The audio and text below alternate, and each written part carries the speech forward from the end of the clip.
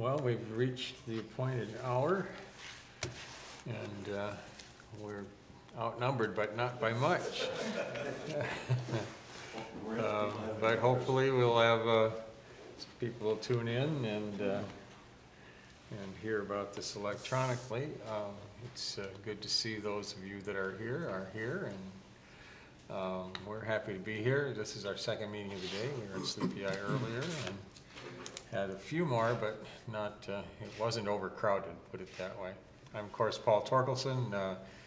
Won my 8th election to the Minnesota House recently, so returning.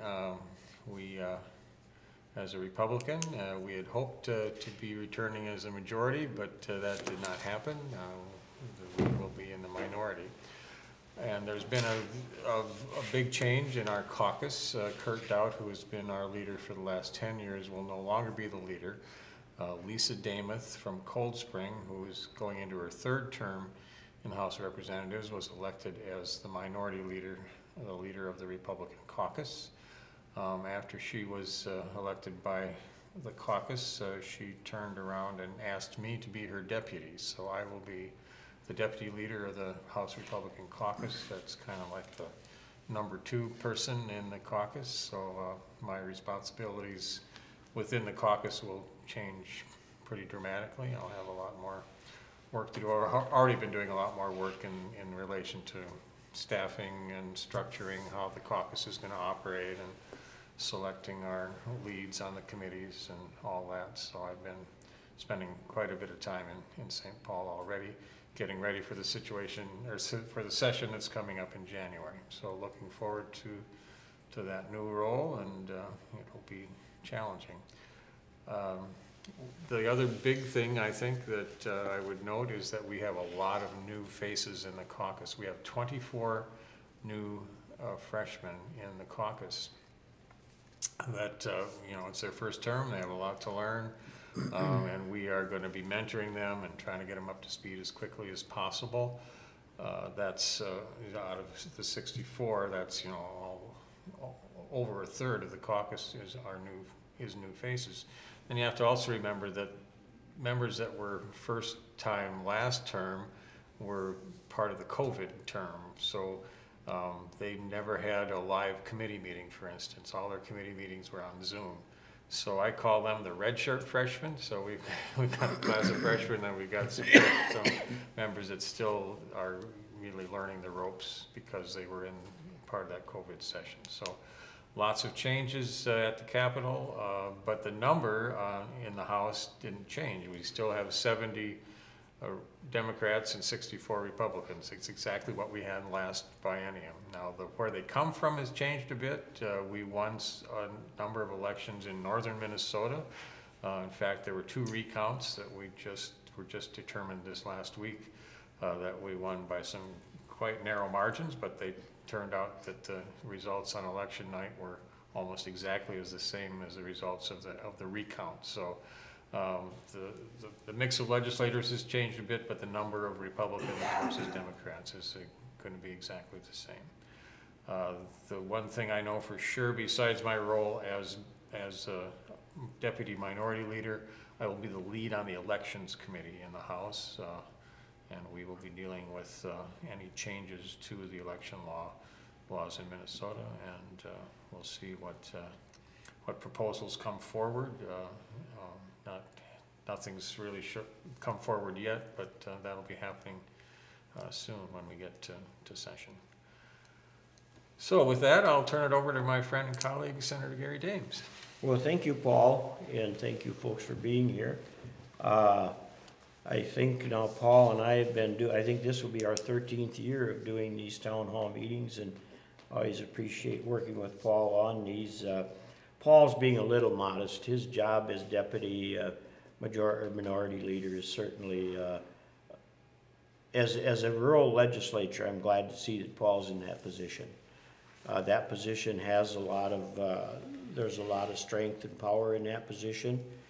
And Paul has a lot of influence on the folks that he'll be working with. So that's good for rural Minnesota, because typically rural Minnesota, we're kind of we have to fight for what we get, and we will continue to do that.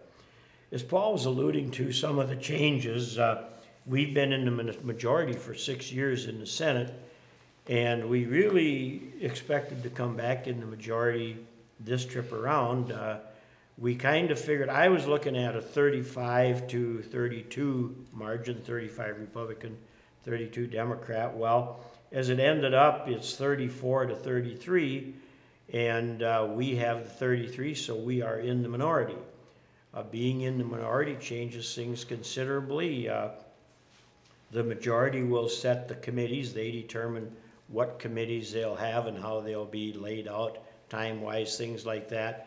They determine how many people will be on the committees. We did get our allotments for the various committees about a week to 10 days after the election. They left us know what their committee breakup would be as far as which committees. You know, there will be a standalone ag policy and finance committee. That'll be one committee. Sometimes they merge that with something else. They put energy and environment together, different things like that. They did show us their committee charts. There's about 20 committees. And then last, I think it was about a week ago, maybe not quite, we actually got our slots, the number of people we'll have on each committee. And so now we're in the process of working through that. Unfortunately, when you go from the majority to the minority, you have to leave a lot of people go.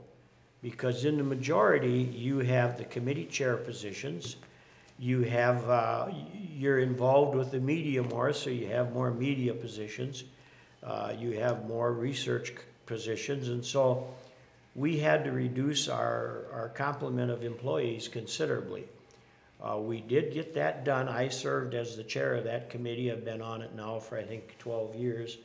But we did get that completed so that the employees we had to let go would know early enough, because there's a lot of jobs out there right now in a lot of different positions that are tied to the legislative system, and so we wanted to make sure they had an opportunity to get some of those jobs. So that's always a tough thing to do, but we did get it done, and so we need to move on, and we're in the minority, and we need to move on, and there are certain things that we can still do in the minority. When you have a vote of 34 to 33, it's really tough. We were in that for a couple of years. We were in that 34 to 33, and it's really hard to get a lot of things passed because you have such a slim margin.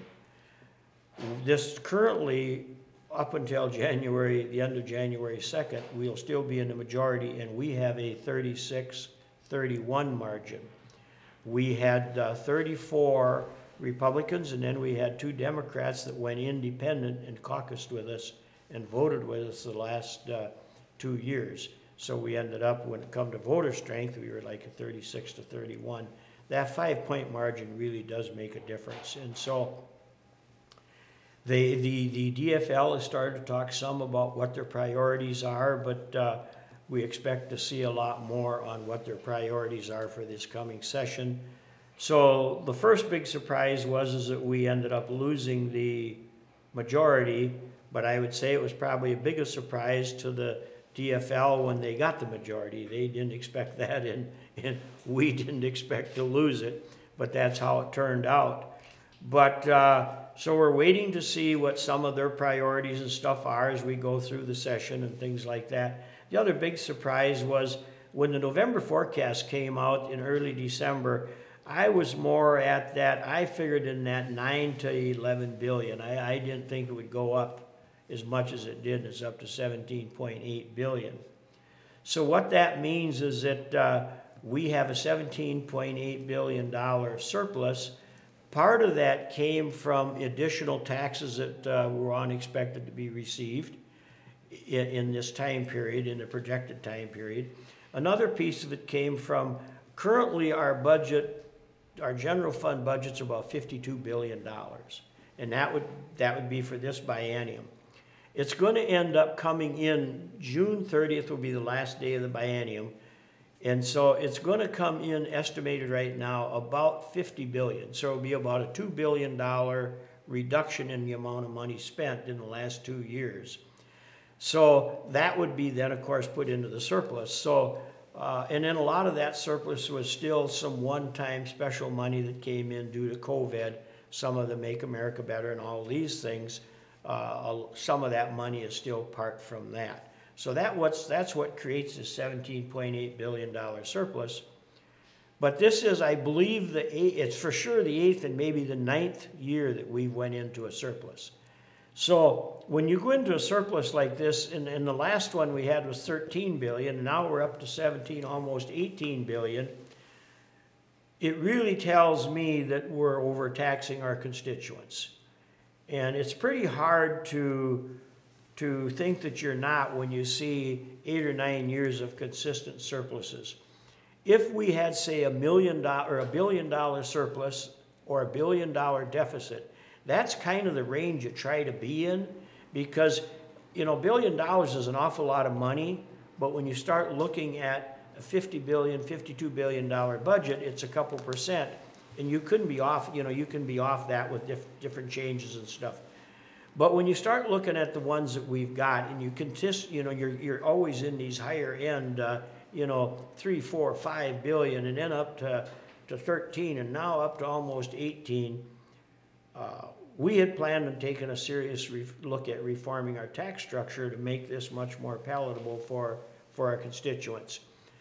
During the campaign, it was campaigned by both sides of the aisle, but the Democrats and Republicans, both of us campaigned to get rid of the tax on the income tax on Social Security.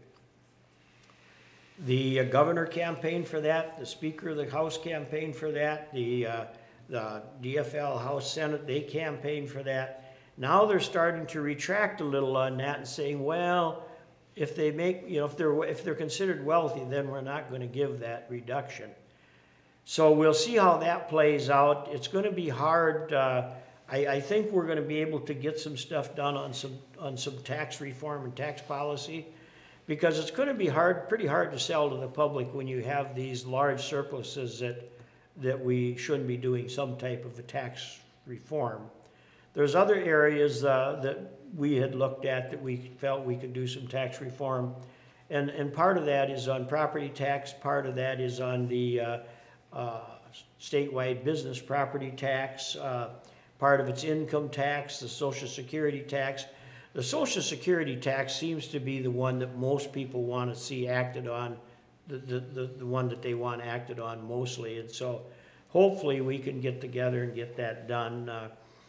Other things, you know, we haven't seen their agenda yet as far as what they're going to promote, what they want to get done, and what the priorities will be as far as what will be first. So I know that marijuana is getting a lot of discussion right now. Just how far that'll get this year, I'm not sure.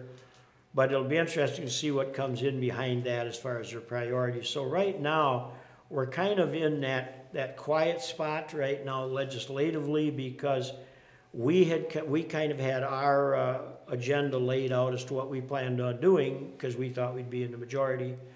I don't know how far they've gotten into their agenda, but I mean, they're always working on things that they want to get done, whether you're in the minority or not.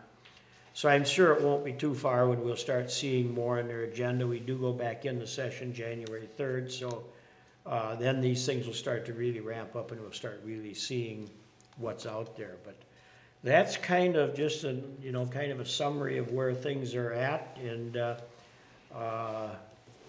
we have not put a pencil to all of the positions as far as committee-wise.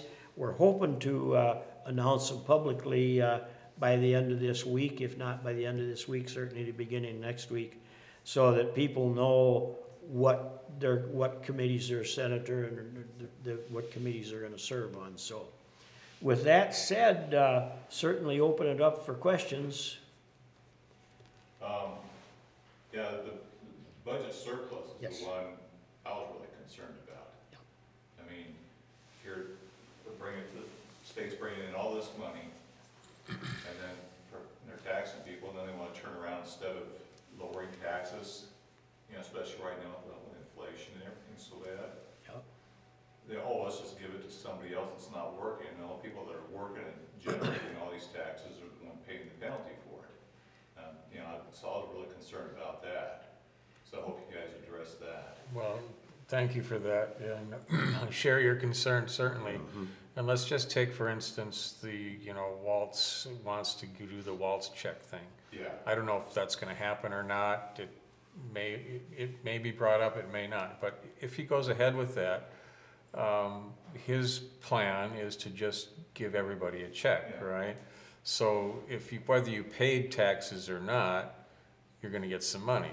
So those of us that paid taxes are not getting, it's not like we're relieving the people that paid it in. We're actually giving a check to every person out there.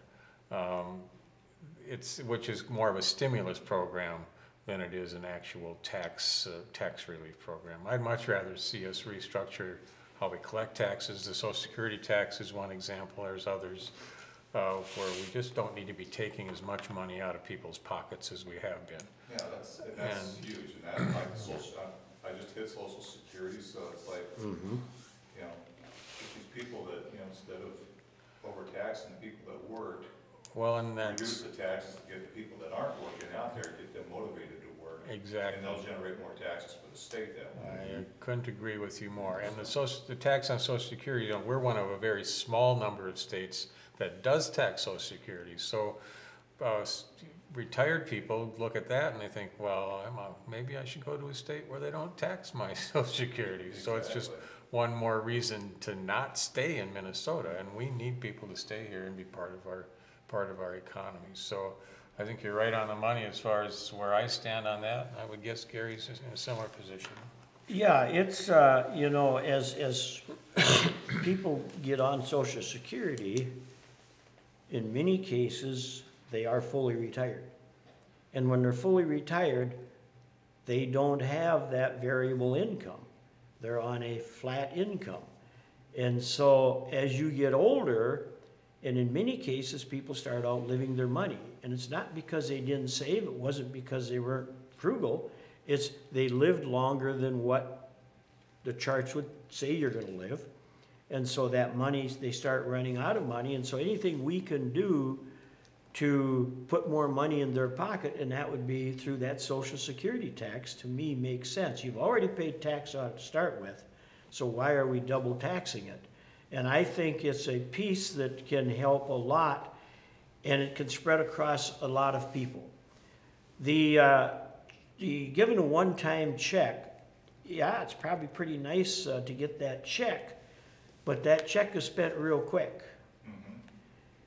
I would much rather see tax reform to where you get a tax reduction, be it Social Security, be it income tax, be it a combination, whatever that might be, but you get it every paycheck, every month, every year, and it's a continuous thing that you get that tax reduction, and it's a long-term thing. And so, yeah, I think we need to do that reform, and we got to be cautious how we handle that $17.8 billion. Currently, our budget, like I said, is $50 billion, and there are folks out there that are advocating to spend the whole works. If you do that, you're looking at about 34 to 35% of the current budget. So in one biennium, you would increase the budget by about 35%. Now that money is here to do it for this biennium, but the next biennium, all that additional cost comes back in what we call tails, or it gets respent again the next biennium and the next biennium, because you've got a program that needs to be funded that you started with that money. And so it just keeps growing and growing. And when you would have if you grow your general fund budget by 34 to 35% in any one given biennium, you're going to really struggle in those out years. I mean, there's going to be some major problems. And so we got to safeguard so that we don't do something like that to where that money all gets spent and we just end up multiplying our budget and just keep multiplying it in the future. So we certainly need to look at tax reform, and certainly some of those dollars should go, in my opinion, go to that. There's some other things out there that I could certainly support for some of this surplus, but I'd want to see it done in one-time funding. So you're not starting a new program that you have to keep feeding for the next 20 years. Roads and bridges. We could put some money into roads and bridges and do a one-time fund and make a major impact. There's several other things, you know, in the healthcare system. We could probably do some one-time funding to kind of get through this inflationary cycle and get things to settle down a little bit and get through that so things would get somewhat back to normal. There's several ways that we could do that. Also, there's nothing wrong with keeping some of that money in the bottom line. I mean, just because we've got 17.8 million doesn't mean that we have to spend it all. We can certainly put some of that in the bottom line and keep it. Last year, that 13 point some billion ended up being probably a little over 11. That got put in the bottom line. And so we can continue to do that. When you put it in the bottom line, basically what happens is, as a government, we borrow money pretty much every month, and then it's paid back as it comes in. Well, you just borrow that much less and just use the money you got. It doesn't mean it disappeared. It's still earmarked in the surplus account, but you're just using it instead of borrowing some funds, and you can pull that out for the next biennium. If you have a deficit, you could pull that money back and put it in that way. So, other questions? Marijuana, it's not so much a question, it's just a warning. Yep. I know. Stay away from that stuff. I mean, it's gonna be unavoidable, I think, but if you can avoid that, passing that, that's a nightmare. You go to the other states that have that, it's just, the hospitalizations skyrocket, accidents skyrocket, the crime goes up. Any way you can avoid that, get that message across, avoid legalizing that stuff. I don't know how much you can, but it's gonna be a nightmare for the state to pass that. Yeah, I agree with you 100%. But personally, I'm opposed to legalizing marijuana. On the other hand, I think it's coming. Yeah, it is coming. And it's such a complicated situation. Number one, these substances are prohibited at the federal level, Yeah. but yet they're allowed in many states. So you create this situation where some people are, if they use marijuana, they threaten their livelihood. If you're a truck driver, for instance, if you get caught with marijuana, you're going to lose your CDL. Well, that's the end of your career as a truck driver. And you've got this financial situation where the money that these operations handle can't go into federal banking institutions. So they have to deal in cash or bitcoins or something. Well, that's a whole nother level of risk for those people that are dealing with these things. All you have to do is look back to what happened last year when they, at the state level, when they legalized these gummies and other products, drinks and everything else that contain THC, but they failed to put in place a regulatory agency that really has direct supervision over that and the resources to actually supervise those products. Plus, they didn't bother to put any taxation on them. So you're gaining all these problems that you mentioned without taking in the resources it takes to deal with those problems. We can't afford to do the same thing with marijuana. We need to be much more deliberate and cautious about it. If we're going to legalize this, what's the structure going to be, and how are we going to guarantee that we can handle the problems that are a result of the legalization? So I'm on the same page you're on, I think, in general anyway. And I'm hoping that we're smart enough to do it right. It'd be nice if the federal government would actually create a policy that makes sense for all these states that have already legalized these products, but I don't see that changing. So we need to deal with it at the state level, and we need to do it right. I don't think they'll do that particular maneuver right off the bat. This session, the Speaker of the House has already said that they're going to push that off into the next year of the biennium, the second year of the biennium, but that doesn't mean they're not going to do it, because I think they are. They had a strong effort already going on last year, and they've got a structure that they think will work. So we'll be monitoring that closely and trying to do everything we can to rein it in. If it were up to me, again, I would not legalize marijuana. But yeah, it's a rat hole to go down. Open it up the other drugs. Well, Yeah, that's, we'll get marijuana, let's bring all the other stuff in. exactly, Maybe exactly. And these THC products, many of them are aimed at young people. Yeah, oh yeah, they are. You know, then that's a whole nother problem. The potency's so much higher than It's, the old ditch weed out of the seventies that people used to smoke. that's right. And there's also, now there's synthetic THC. Yep. So there's all these different classifications of THC and all these different products, and yet we don't have an agency that's properly structured and funded to regulate them. It was a big mistake in my book.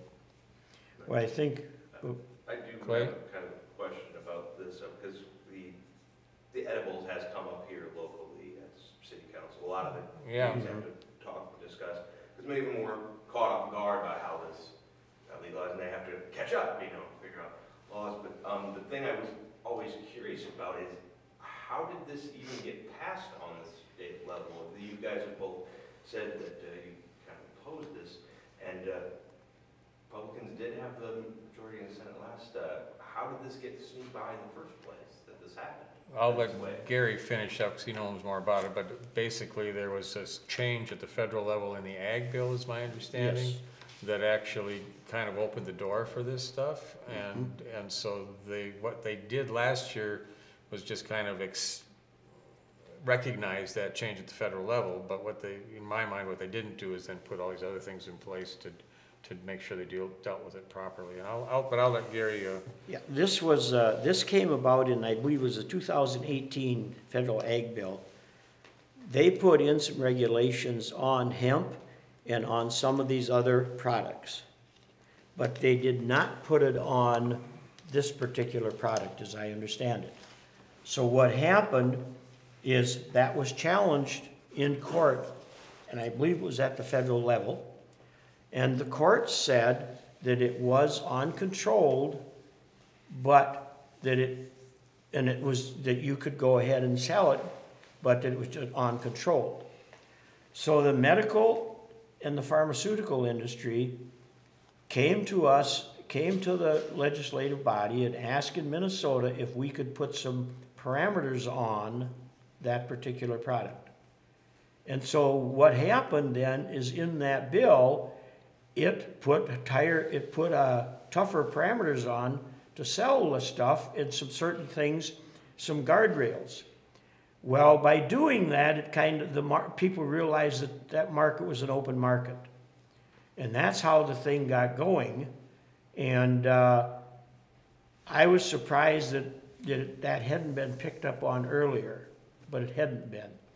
And so that's a lot of how this came about, is there was guardrails in the bill to make it tougher to use and sell that stuff, but it ended up creating a market in a sense, because it became known that that was a marketable issue. So that's kind of what happened there, as I understand it. And you were talking about marijuana, sir. I'm in the same camp Paul is. I do not support legalizing it, but I do believe it will happen. In my opinion, we need to make sure that we got all of these issues, the issues that it causes solved. In other words, if you get picked up and you're under the influence of marijuana, we need a testing mechanism for that. We have one for alcohol, but we don't have one for marijuana. We need a mechanism to test that. Also, how is it going to work with the businesses that are testing to make sure their people are drug-free? Marijuana can stay with them for quite a while.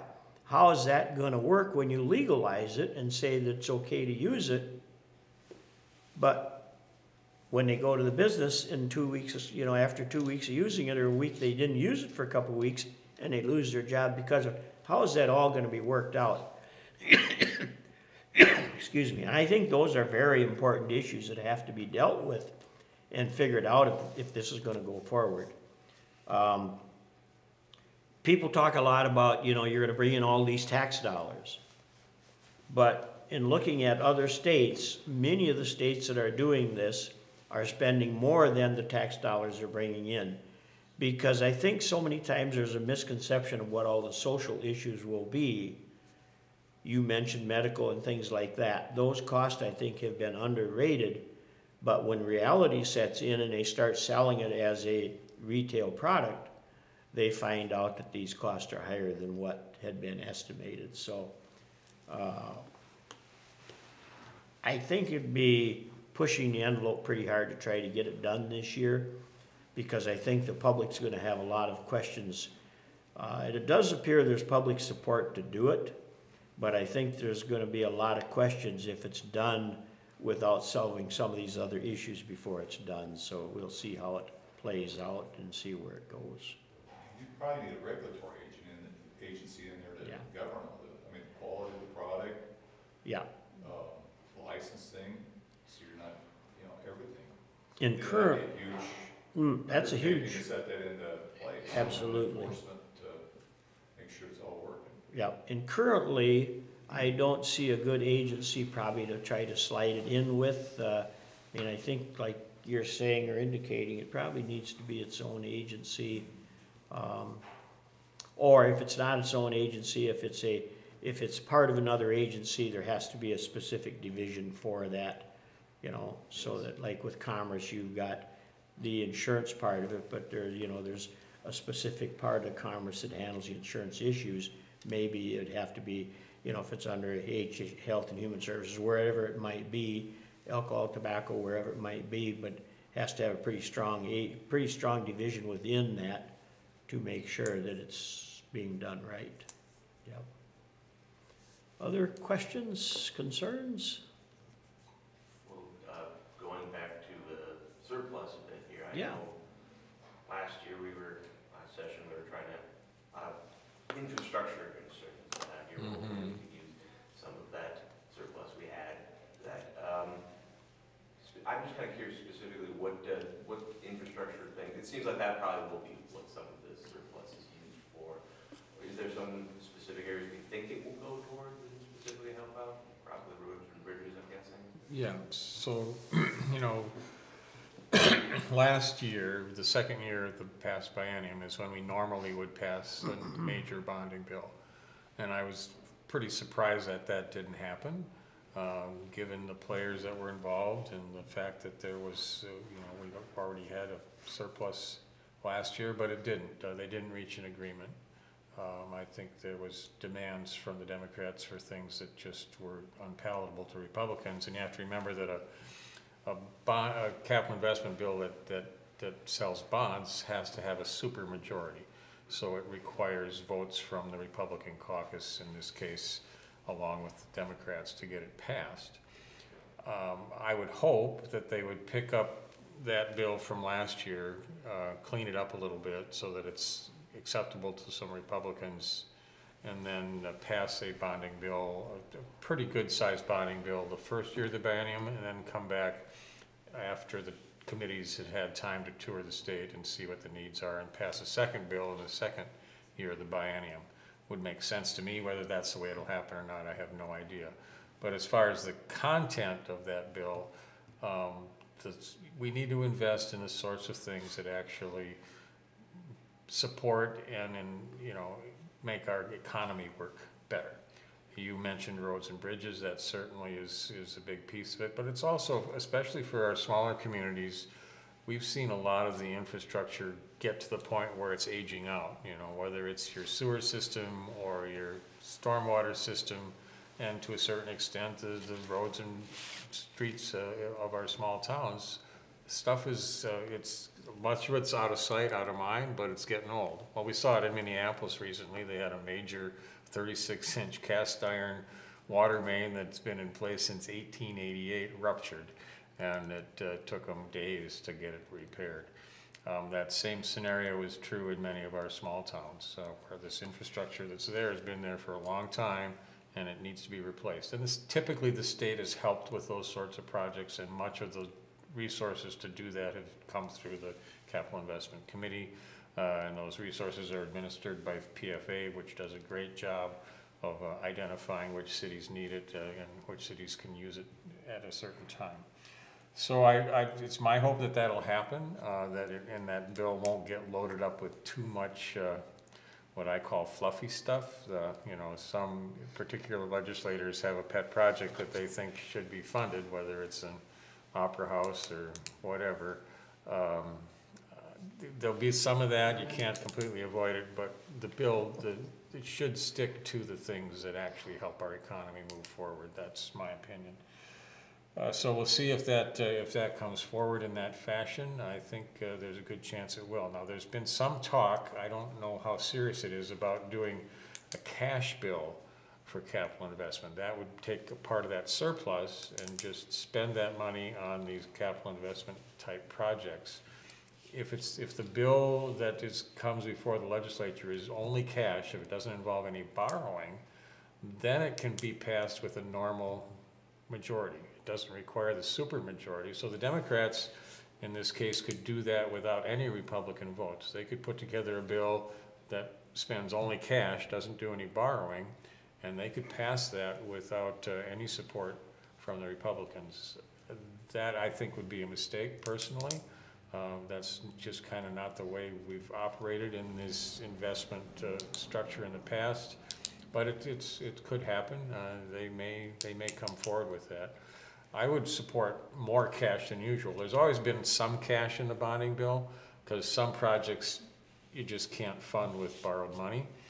But it's been a fairly small percentage. That percentage could be larger this time because we do have this surplus, but I still think it should be a combination of cash and borrowing to invest in these sorts of projects. I think some of the other things that we could be looking at is broadband in rural Minnesota is certainly a big issue, and there's being a lot of dollars spent on broadband at this point, but we still got a long ways to go. And so broadband's certainly an area that some of these dollars could be spent in. And with our universities and our colleges, we have a lot of buildings that are aging, and those buildings need a lot of attention. And so there's a piece of the bonding called the HEAPR portion of it, and that's money that comes out of the bonding bill or goes through bonding and goes to the university and then to Minnesota colleges for them to upkeep and maintain their buildings. And so we're several billion in a deficit on that category in that account. And so we could be putting some money into that account in order to upgrade some of these buildings that are still going to be needed. Now, I get a little cautious when we talk about building new buildings on campuses because of the fact that the attendance is doing what it's doing, and we're also seeing that offline or online learning is something that's growing every year. So it's questionable how many new buildings we need on college campuses, but we certainly need to maintain the ones that we have and keep them up to snuff as such. You know, there are some new buildings going on in some of the college campuses, and usually it's because the building they're using, it can't accommodate a lot of the new cabling and a lot of those new things. They're just the way they were built, they just don't accommodate. The other thing is the classroom structure has changed so much that in many cases those buildings can't be repurposed to meet the current needs. So sometimes you have to take a building down and put up a new one. But certainly I'd like to see some money for that go from the bonding bill go for the HEAPR portion of it to keep these campuses so that we don't get into a situation to where we have an awful lot of buildings that need a lot of work and start having some issues there. But we'll see how it all plays out. But I think bonding with some of this money going into, like Paul talked about, you know, a combination of cash and rather bonding, I think that's a good idea. If we were going to use some of the cash for some of these other things, such as roads and bridges, I could support something like that. There's various infrastructure out there, not only in the metro but in the rural area, that could use attention. And if it's done as one-time money, you know, I could warm up to some of those ideas. Yep. Mm-hmm. I'd just add that one of the qualifications for a bonding project is it has to have regional significance. Mm-hmm. And there is a project here in New Ulm that I believe has regional significance. It's a statue that's up on the hill out here. I think the community knows that is going to need a significant upgrade to the statue itself. Herman was taken down a few years ago and repaired, but the base that he stands on is getting pretty old and needs to be refurbished. So that project is one I'm very interested in. It's not quite ready at this point for a bill because it takes a lot of preparation to get it to the point where we can actually present it to the legislature. I'm sure there will be a local effort to raise funds to pair with state money in order to get that done, and that's the way it should be. A strong contribution from the local community or from the regional community to help with that project. But perhaps, I don't know how quickly they're going to get it together, but as soon as that's ready for prime time, so to speak, I'll be happy to carry a bill to try and get that into the next bonding bill that would qualify for. Other questions? Oh, go ahead. Well, the only other, again, it's, when we found out about the surplus, we called all of our local people and seeing how they hoped it would go, and I know funding the schools just in general, just that we had a referendum that passed to do an operating levy here locally. We hoping that maybe some of this could go to, getting it, funding back up. Well, I don't think there's really any doubt that we're going to see an increase in education funding. That's something that the governor has been very adamant about, and his party in general has been supportive of. But it's my hope that along with the dollars, we also make sure that the dollars are going to good use and that we're plugging the holes that need to be plugged, so to speak, when it comes to education.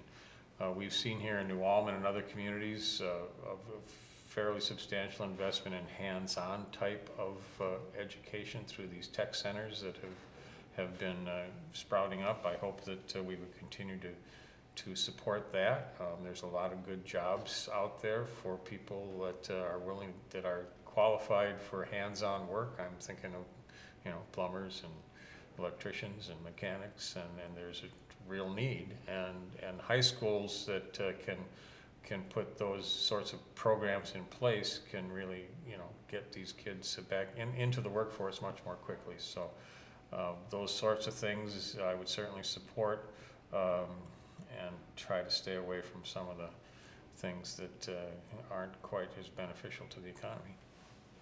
I think in many cases, the best way for us to do funding to schools is to put that funding in the basic formula.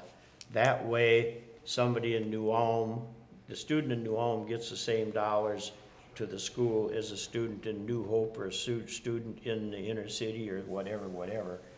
But that makes a lot of difference, because the balance between what we get per student in rural Minnesota, what the 7-county metro area gets, and what the inner city or St. Paul and Minneapolis get is drastically different. So if we put that money into the base formula, our schools out here get more money than they would doing it the other way. The other thing is that another reason I like to put it there is because it gives our local school board, our local administrators, and our local teachers the decision to decide where that money can be best spent for them to get their kids the best education. And that's what this is all about, is getting our kids the best education. And I think that having the administration, superintendent, principals, your school board, your teachers, I think those folks sitting down and saying, how can we get our best kids the education with the dollars we're getting, makes a lot more sense than me sitting in St. Paul saying, I think they should put it here and put it here and put it here. What I'm really saying when I do that is this is a cookie cutter approach and everybody should do the same.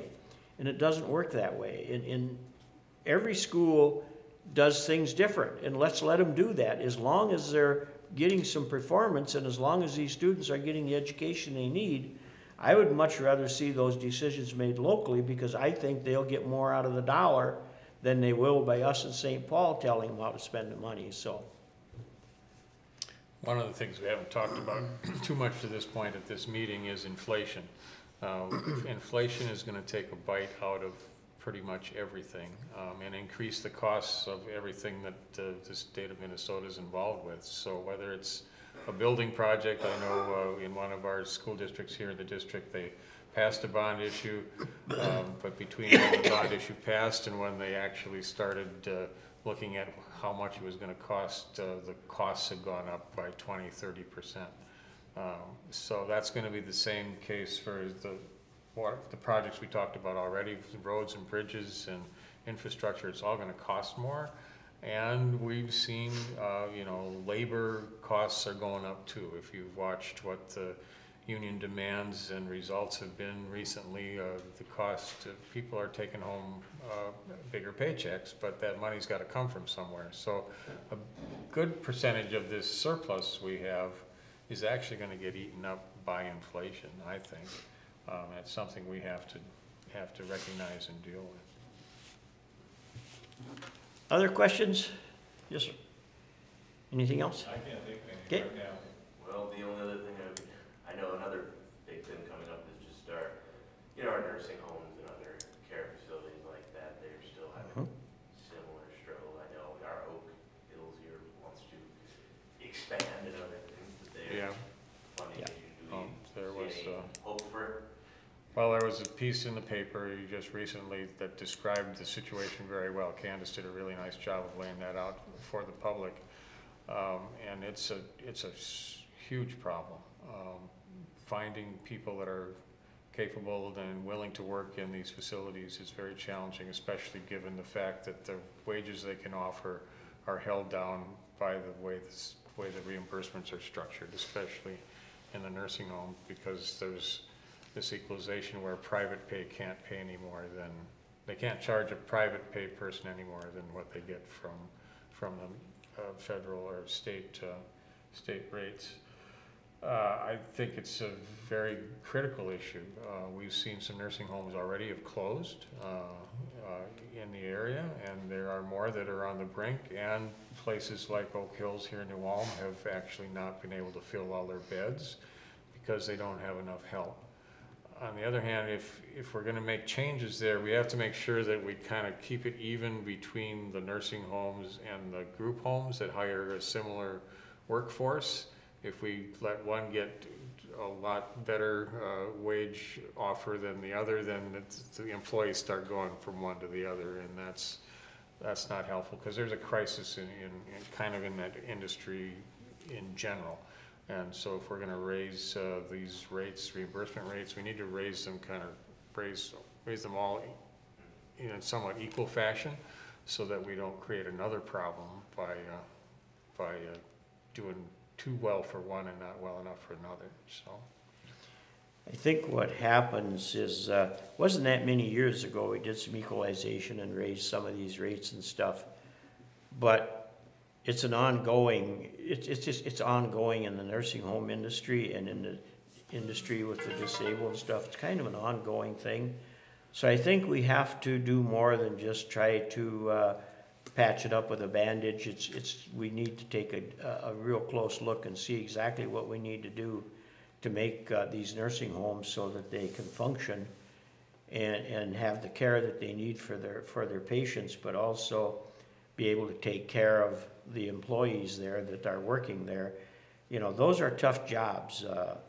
Those are really tough jobs for these people, and so you've got to like to work with people in order to take one of these jobs.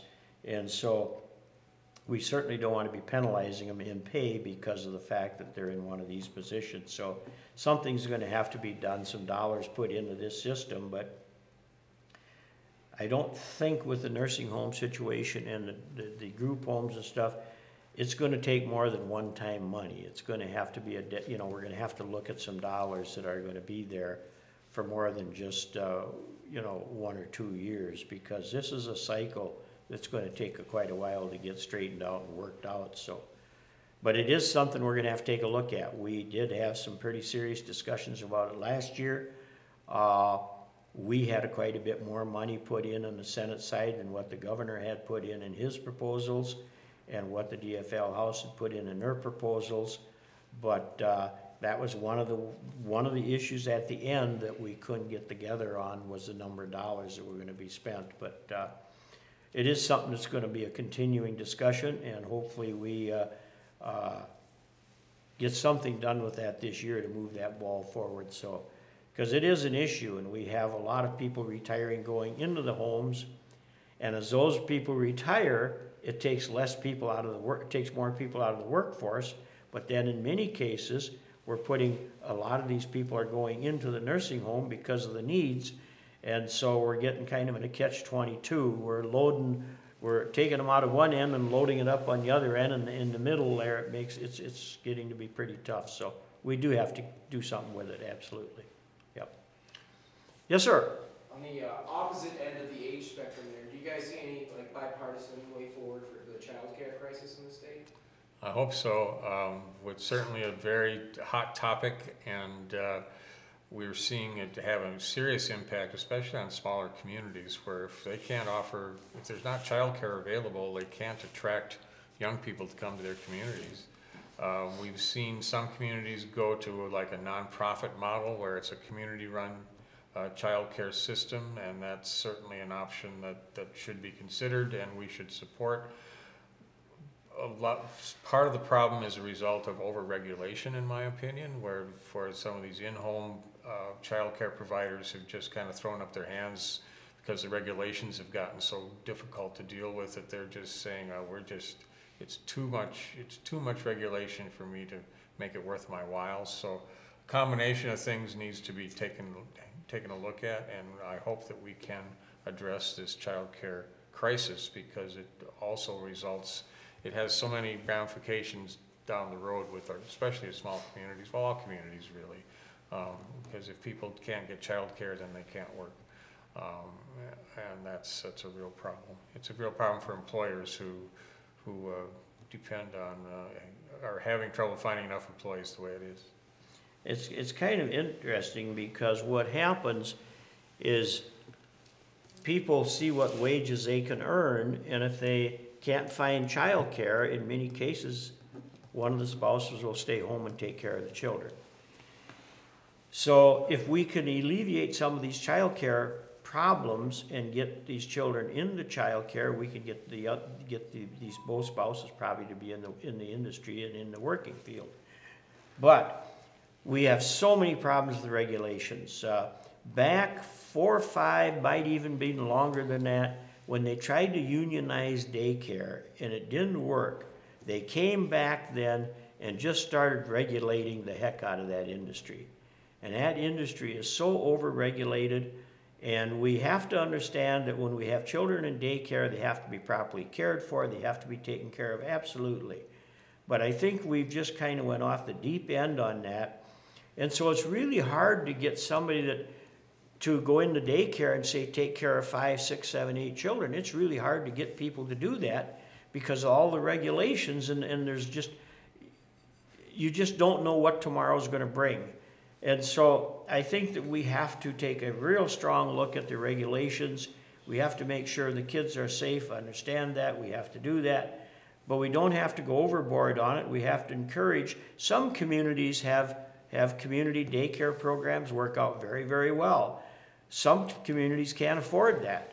So we need to figure out a way to get some of these individuals back into that marketplace. It wasn't that many years ago, and there was a lot of different individual opportunities within many communities, and that has really shrunk down, and so that puts the pressure on. And so if we're gonna, it's kind of, a lot of these pieces of this puzzle kind of go into line. I mean, if we can provide daycare, that helps people they'll be in the workforce. If you have people in the workforce, it helps the businesses that are looking for them.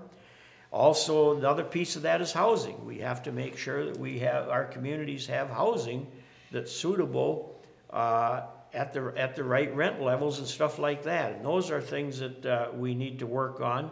I think one of the things we need to do is we need to get our agencies that deal with daycare and deal with housing.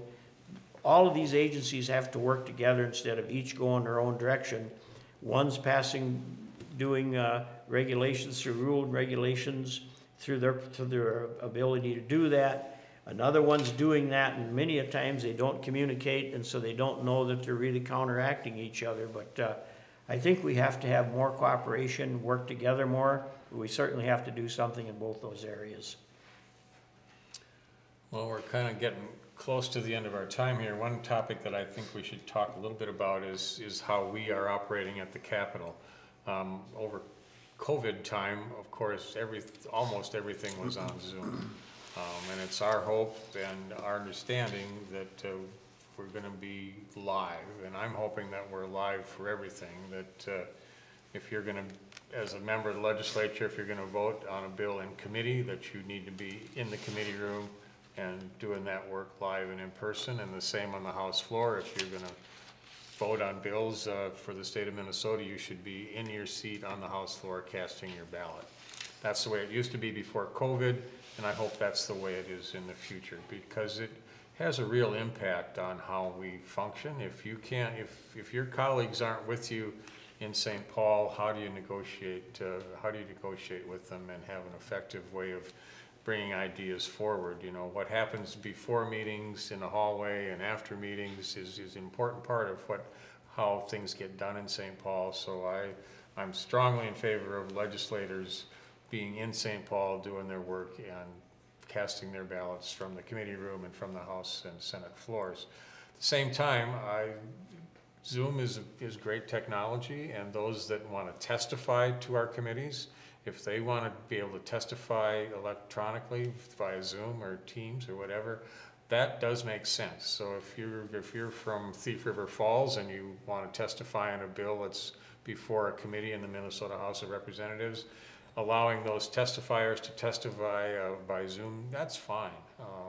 Then they don't have to drive all those miles and spend all that time, and they can get their 2 cents into the committee, and we can sit there and watch and ask questions, and that part makes sense to me, and that's one way where technology can actually make people's access to government more effective, and that's fine. But as far as us as legislators, we need to be in the seat, in the debate, casting our ballots live. And so that's what I'm hoping will happen. It's not clear yet exactly what's going to happen. There's some folks within this legislature that think that we should still have the option to attend virtually, attend committee meetings virtually, or attend House and Senate floor action virtually. I hope we don't, but it's not up to me alone. Well, we're at that time. I certainly want to thank you folks for coming, and thank the folks for doing the broadcasting, and from the media, certainly thank you for this, and thank you for allowing us to use this facility. Session will start January 3rd, and we'll go through the third Tuesday of May. And so what Paul and I typically do is we come out before the session starts, and then at the end of the session, after it's ended, we come out and talk about what was done during the session and ask your questions and stuff based on that. We've been asked a lot of times why we don't do this over Easter break, and one of the reasons we don't, I guess the biggest reason we don't, is that when bills come through, usually by the time we take our Easter break, it's too late to submit a bill, it's too late to make changes to that bill. So if we do it on Easter break, we can hear what you have to say, but we can't do much to change it. Where if we do them early like this, we understand what different people think and what they want as far as communities and this and that helps us look at what our process will be. And then at the end, we can kind of let you know what happened. So that's just kind of a summary of that. But certainly appreciate the opportunity to represent this community at the Senate. And if you need to get a hold of us, feel free to do so. Just go on the website and look up our phone number, look up our email address, and let us know, get a hold of us. And if you're going to be at the Capitol at all, let us know. We'd certainly like to set up a meeting with you. And Paul and I both have newsletters, so if you want to get on our newsletter, just call our office and just leave a message. Give them your email address, because their email, we'll get you on our newsletter. And during session, we do them once a week. After session, we usually do them once a month. But our newsletter kind of updates what's going on each week in the legislative body, in the Senate, and kind of what bills we're talking about and some of the different things like that. And so it's kind of a way to keep up with what's going on. But if you have any particular questions, certainly feel free to call us, send us an email or text us, whatever. So with that said, thank you very much, and I'll turn it over to Paul for closing comments. Well, likewise, thank you. We have a small but high quality crowd here this morning. Yes. And appreciate those of you that could come and appreciate those that are listening later on cable. As Gary said, please reach out to us with your concerns. There's a variety of ways to get a hold of us, whether it's by email or telephone. We will be as responsive as we can be. And with the Capitol being open, back open again, I'm sure we're going to see a lot more folks coming to St. Paul for their days on the Hill or just to visit the Capitol. So, and you're always welcome. Sorry about the weather today. Couldn't do much about that. So, but looking forward to an active session, one that will certainly be very interesting as we deal with the surplus and try to put together our next budget. And deal with some really important policy issues for the state of Minnesota. So thanks again, and see you soon. And certainly want to thank the library for allowing us for hosting us. We really do appreciate it. This works out very well. So thank you, folks, and have a Merry Christmas and a Happy New Year. You too. Likewise.